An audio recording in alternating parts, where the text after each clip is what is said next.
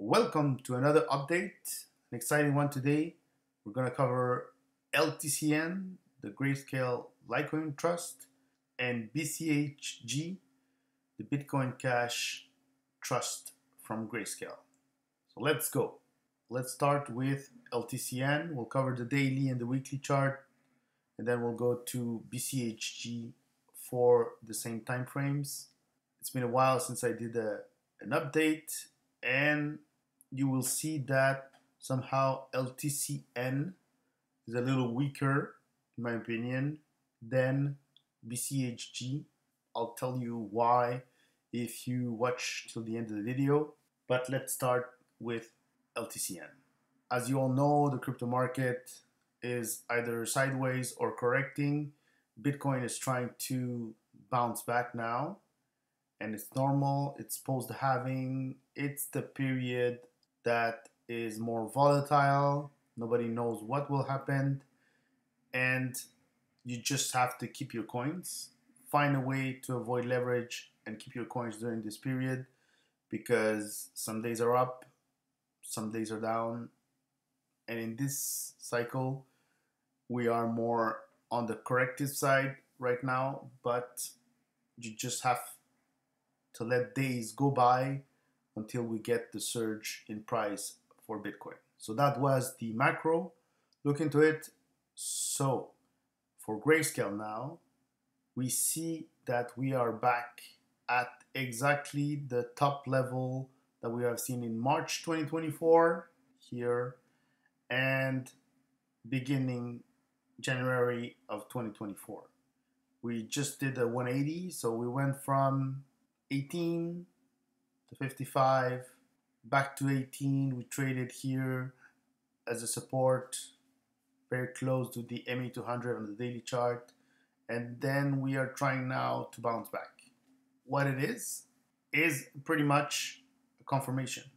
So it means that we confirm that this is the base level, and if we bounce back here, it's going to be extremely bullish for LTCN in the upcoming weeks. You will see in the weekly chart why I see it as a confirmation. It's quite a big confirmation, but if you know the cycles of Bitcoin, it's not a surprise. It's a volatility thing. It's part of the altcoins, as Grayscale is somehow linked to Litecoin LTC. So we have done 180 up to 18, which means that we are back to levels of the beginning of the year. And for those who missed the boat, well, this is your opportunity. You need to look into Grayscale and see if these two funds are something that you want to trade into it, play with the volatility, and see where it goes. It's frustrating for those who got in March and January. We have done pretty much nothing if you didn't take any profits at the top of this. It's the case for me. I'm back down. Why? Because I invested for the year and a half. My goal was to invest for the year and a half no matter what happened, and I wanted to see if we were going to go back to the levels that we have seen in previous cycles. That was the whole premise. And because I'm in crypto, well, I need to tolerate those swings. I didn't lose any shares. I bought LTCN and BCHG, and I kept them. I still have them.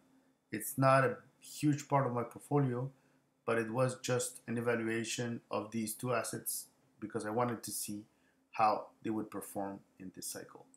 So at this stage, we're close to the MA200, around $18. Now we're close to $20.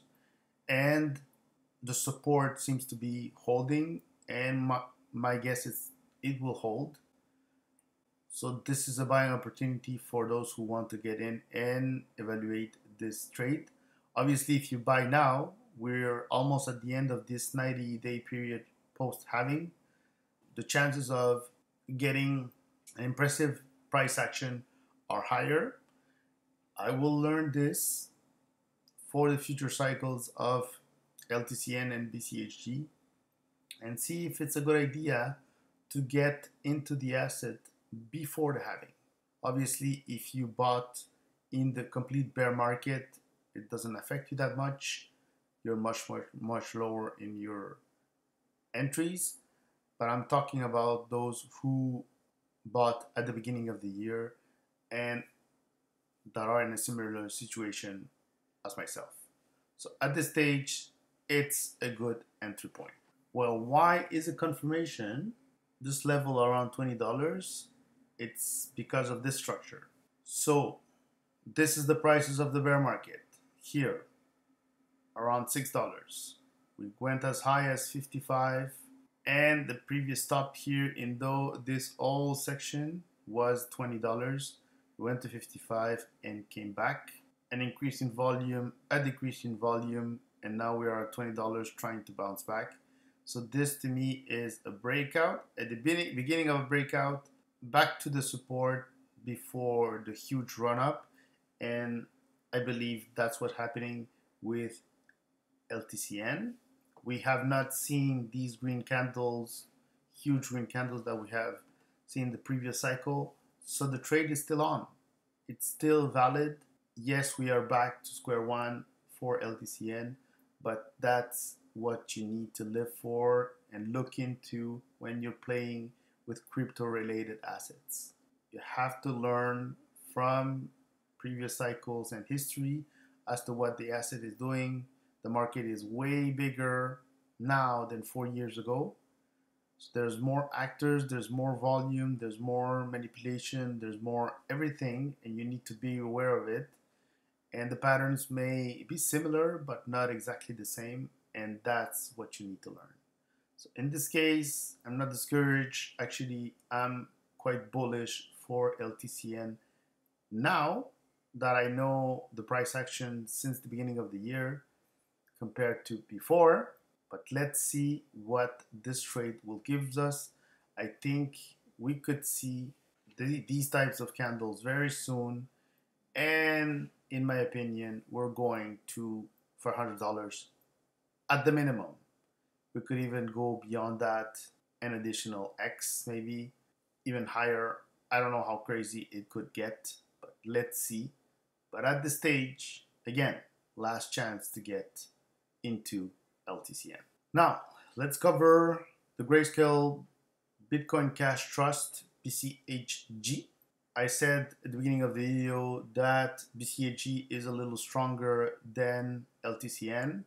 And why is that? It's because of the peak of 2024 and March 2024.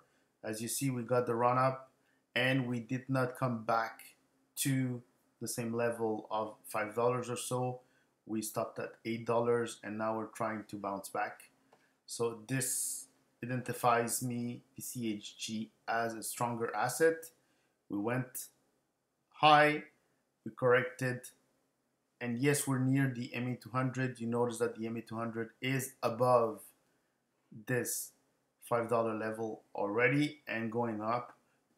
BCHG did a similar pattern than LTCN, but it corrected less. Therefore, it could be a stronger asset, meaning that when it bounces, it's going to give you higher percentages than compared to LTCN.